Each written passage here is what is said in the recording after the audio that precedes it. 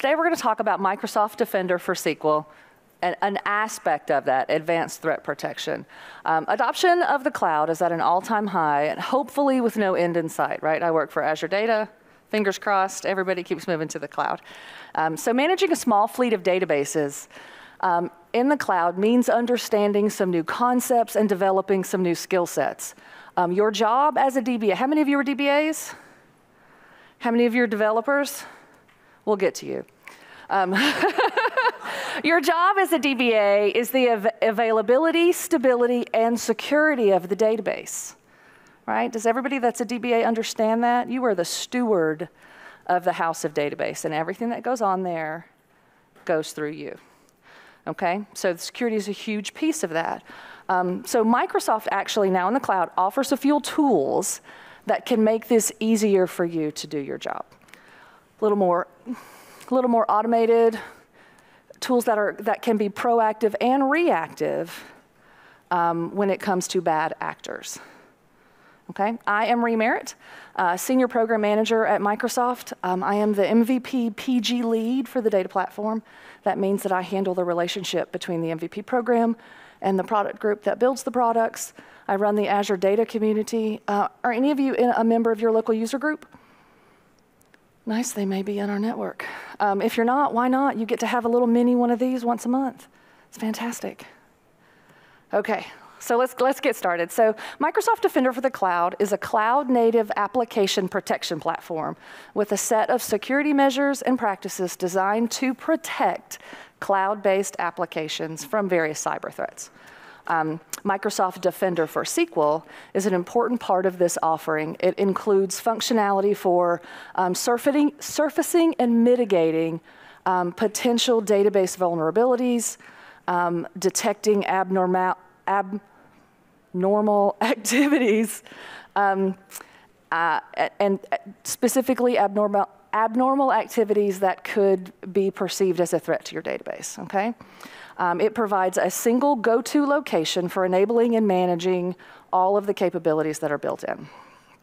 Okay, so the security strategy that's employed by Microsoft is multi-layered defense in depth approach from the outside in. Okay, this is a Microsoft graphic. I didn't make this up. Okay, so the first one is network security, right? That's the outside layer. It includes firewalls that prevent network access to the server unless access is specifically granted, either to the IP or to like where the traffic is originating inside the Azure network, right? So it has to get through the network security layer first. Azure management includes authentication and authorization, right? And that is the process of the system or the network determining that you are who you say you are, and then giving you the permissions that have been based on who it's figured out that you are, right? Threat protection includes auditing to allow you to monitor ongoing activity. Advanced threat protection works by analyzing logs ongoing to detect unusual or harmful attempts to access or exploit. The information protection layer, this includes a lot of features like the transport layer security, which is encryption in transit, TDE, or transparent data encryption, which is encryption at rest. That's the one probably the most of you have heard of, right, TDE. Always encrypted, which is encryption in use. And then key management with Azure Key Vault, dynamic data masking, and then finally data discovery and classification, which is currently in preview. And I can't tell you when it's going to come out of preview because I asked the other day and they were like, we can't say. So, which means they know, they just won't say. Oh, wait, Jakob's in the room. Hey, how's it going? So data discovery and classification's in preview.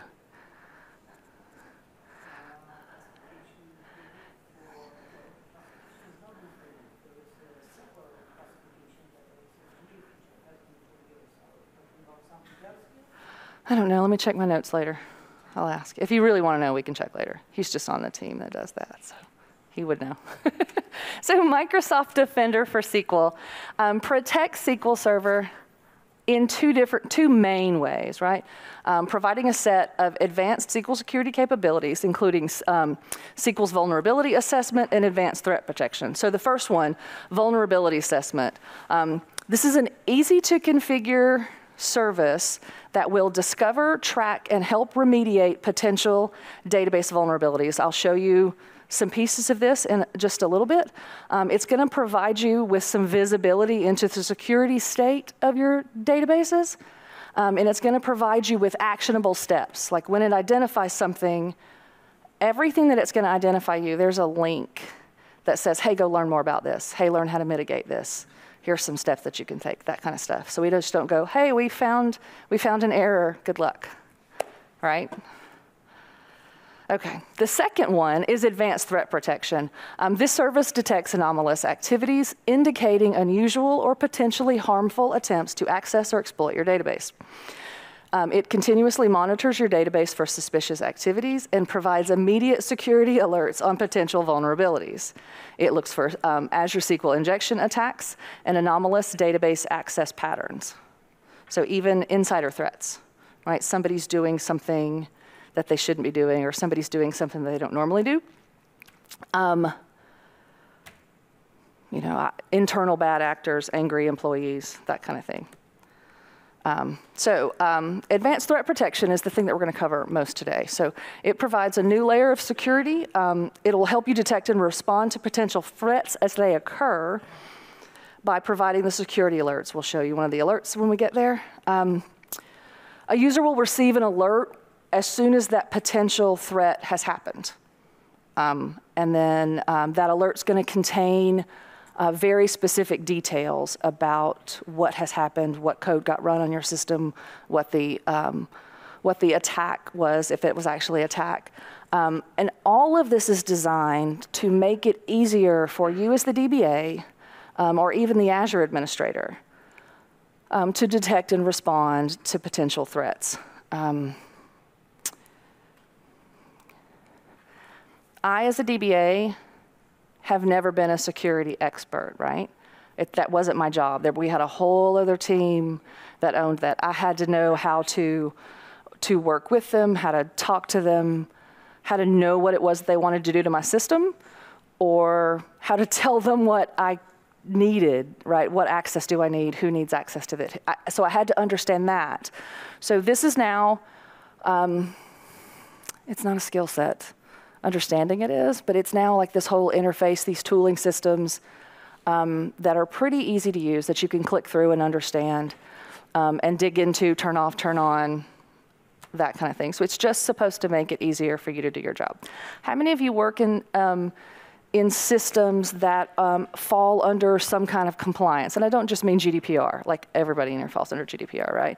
So there's all kinds of security compliance, banking compliance, health compliance, all that kind of stuff. This is going to make your life so much easier if that's the case. So one of the things that we're going to talk about that I'll demo for you is a SQL injection attack, okay? So let me think.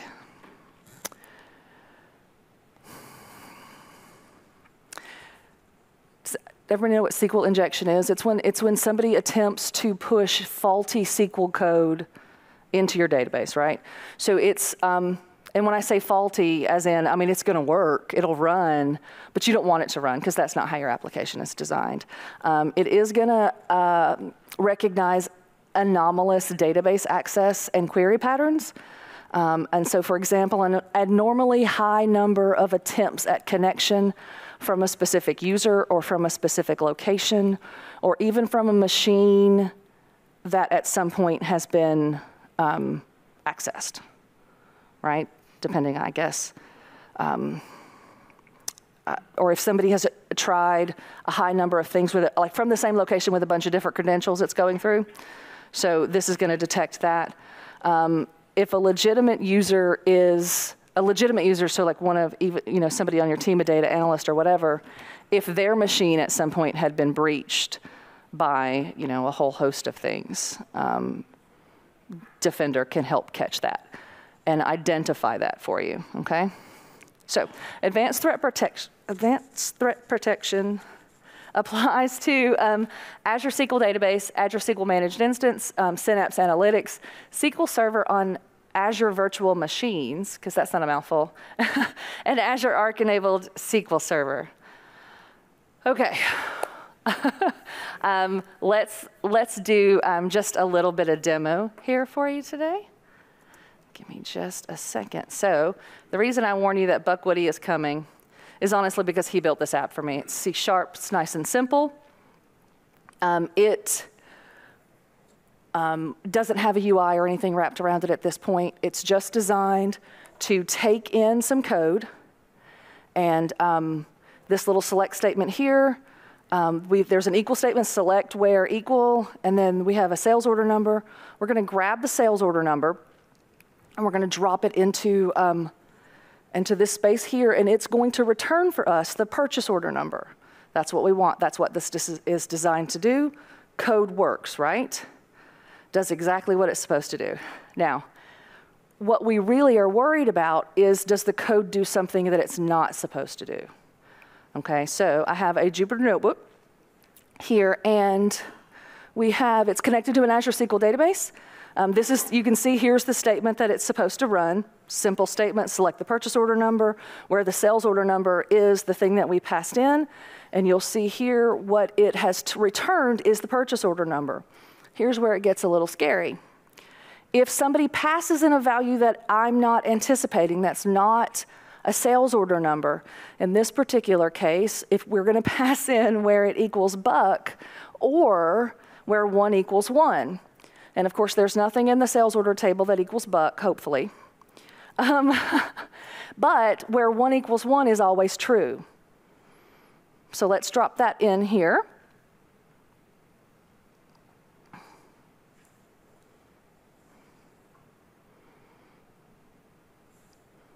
Oh, there we go. Okay. Where Buck or 1 equals 1, and then that little dash dash at the end of it. That's the really important part. Pay attention to that. Do you see what it's done? It's returned everything from the PO table. Why did it do that? Well, because where 1 equals 1 is always true. And that dash dash that's there at the end of the line is a code break. It says ignore everything else that's coming next. So when my application passed this information in, it passed in the dash dash just like as if it were a parameter, and broke everything else after it. It essentially says ignore this. And so where 1 equals 1, everything is true. It's the same as saying return everything from this table.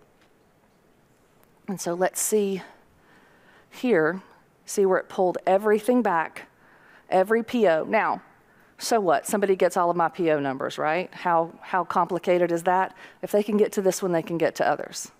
Okay? So this is just a little quick look. Here's where it gets even more dangerous. Let's add a union all statement to this. So I've now said pull everything back that's Buck or 1 equals 1, again true, union all, select email address from the customer table, and then I add that break the code line. So here we go, everything that's true in the PO table, it returns all of that, and then it also returns every email address that's in the customer table. Do you see how this gets a little bit more serious with SQL injection? Always a little more serious. So at this point, they have now determined that your system is vulnerable, that you're not sanitizing your inputs. You see we get a little alert there. We detected anomalous security, or we detected anomalous activity, big red band across it. I'm going to get an email from the system. I'm going to get an email from our administrators. So we're going to pop here into the Azure portal. Okay, we're going to pop here into the Azure portal. And we've got transparent data encryption, but we have a portal here, or a window here, for Microsoft Defender for SQL. So let's go in. First, we're going to take a look at the notifications, which is the one that we just got, right? Advanced Threat Protection Alerts 1. We're going to take a look at it.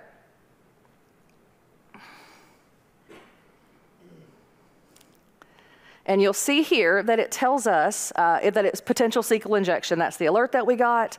It says that it's high severity. We're going to scroll down here just a little bit, view full details. It's going to take us in, and it is going to show us everything that we need to know about this particular code that was executed. Potential cause, a defect in the application code, right? Buck's code is defective. You can tell him I said that. Investigation steps, that is a link here that takes us to Microsoft Learn. It shows us exactly what code has been run, that through the alert. Where's my mouse? Okay, there we go, sorry. Now, there's, see the link at the bottom says next, take action. It's gonna take us through how can we mitigate this threat, and it's gonna give us some additional information. Now, it's not going to suddenly turn on a feature that sanitizes all of your inputs, but it's gonna tell you how you can learn more about how to sanitize your inputs.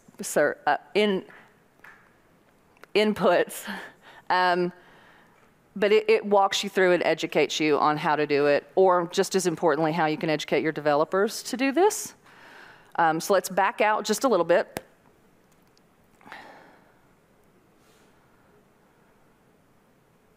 There we go, okay.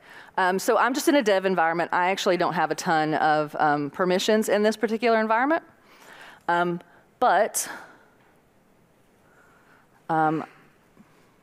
Okay, so this is our vulnerability assessment finding. Let's take a look really quick that I mentioned earlier. So this particular one, the system has had a vulnerability assessment running on it, and it's got some recommendations for me on what it might be a problem as. And so like here it says, the DBO user should not be used. I can click into that and find out more about why it shouldn't be used. So in this particular case, this violates FedRAMP compliance, which might be a US thing. I would imagine we love to name things Fed, right? So, but if I want this alert to go away, not that I fix the alert, but this doesn't apply to me, right? That there's no reason I care about this one, I'm actually gonna approve that one as baseline, so it's not gonna alert anymore. So those of you who work in an area that has to do some kind of financial compliance or health compliance or anything, there's a whole host of compliance options that you can just turn on, and it'll run and tell you that what you need to go in and fix before your audit. How many of you had to sit in a room with an auditor for a couple of days and prove negatives on your system? Like, prove to me that you deleted that. What? Okay, sir. So, so again, we're here in the dev environment. We've backed out. We're now at the Defender for Cloud level, not just Defender for SQL level. And it's given we can get it to give us a security score, and it'll tell us here are some things that you should change on your system that'll make you more secure. Like here it says enable encryption at rest, or enable a few best security practices like multi-factor authentication. So this is, if you have Azure Portal access, I'm gonna go ahead and pause this. We're done with the demo part. So how many minutes do I have left? Like one, okay. So I mean, I can take questions when we're done here if you want. This is a from beginning to end kind of tool, right? It helps protect things in the database. It helps protect things as they're coming into the database. It can help protect things as they're going out of the database. It can make you look really smart, right? You go to your bosses and go, oh, hey, you know, this thing's going on, and here's what I've already done to mitigate it, that kind of thing. So I don't have official time for questions, but if you have questions for me when we're done, like in just a minute, I'm happy to answer, or at least steer you in the right direction if I can't answer it. But again, I'm Ree Merritt. And you can follow me on Twitter at IrishSQL. If you have a question for me that I didn't answer here, you're absolutely more than welcome to send me an email. And if I don't have the answer, I'll ask the security team to answer it for me, which is, you know, how we all work really well together. And then that's the session feedback QR code. And that's it, we're done. We're good.